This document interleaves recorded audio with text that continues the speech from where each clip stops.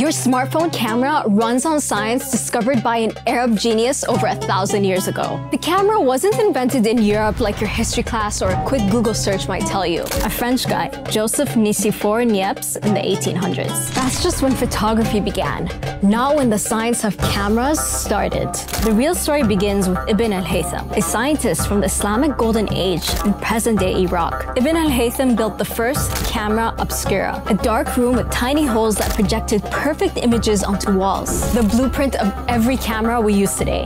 Back then, people in Europe thought our eyes shot out magical beams like Superman. But through experiments, Ibn al-Haytham proved light enters our eyes, not the other way around, and how lenses focus it, which is the foundation behind every photo, movie, and video we see and use today. He used the Arabic word كاميرا to describe this phenomena, which is where the word camera in English is believed to come from. That's 800 years before Europeans even understood how vision worked.